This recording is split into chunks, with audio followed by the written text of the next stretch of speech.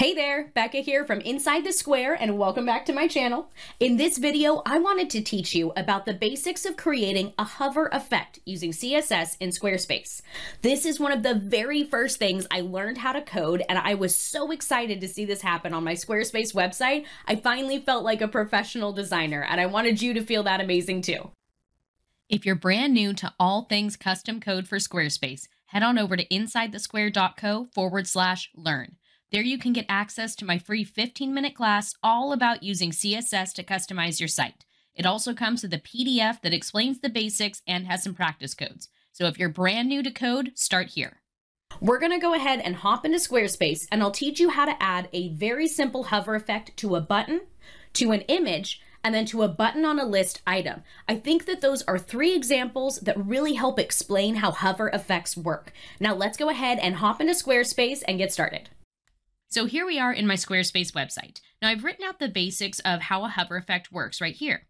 We basically have the selector, which is the object we want to change, and we're telling the browser when you hover over that selector, give it this style change. So our very first example is a button.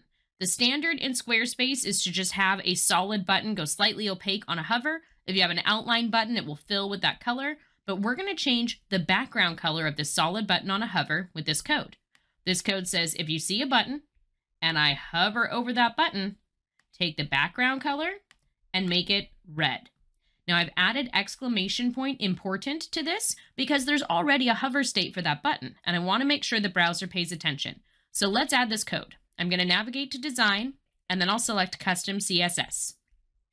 Now I'm going to copy this code right here, and I'm going to paste it into custom CSS, and now when we hover over that button, it turns red. Pretty awesome, right? We can also do all kinds of cool things to that style change if you want to give it a unique border or maybe change the shape of it. Let's give it a creative border radius too, 35 px. And now when I hover over it, it'll curve in the corners by 35 px. So again, we've got that style change in between those curly brackets. That's what's going to happen when you hover over the specific selector.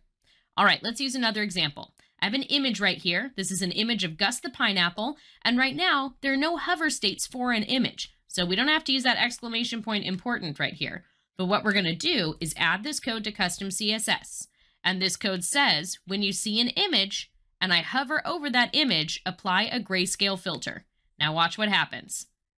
Gus turns gray on a hover. Pretty cool, right?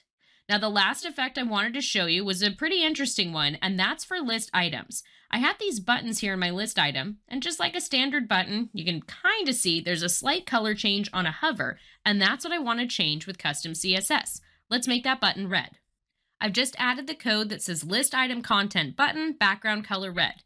To create that hover effect, we'll just add the word hover, and now when I hover over that button, it turns red.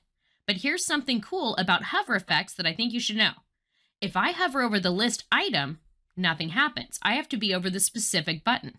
But this button lives inside this list item in our CSS. So I can actually say list item, hover, list item content button, color red. I'll remove that second hover. So here we go. I'll repeat that one more time. It says list item hover, list item content button, background color red. And now when I hover over the entire item, the button will turn red. I don't have to be over the specific button. Sure, it'll change color if that's what I hover over, but this highlights the button itself and makes that color change when I'm actually hovering over the entire list item. A cool little code trick that I thought you should know when working with hover effects in Squarespace.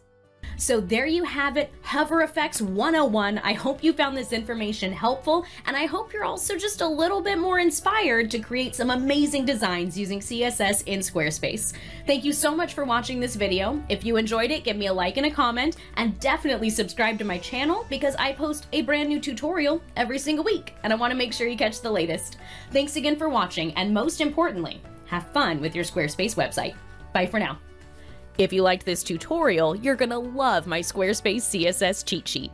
I put all of my custom codes and pro tips inside one gigantic PDF available now at insidethesquare.co/CSS. That's insidethesquare.co/CSS.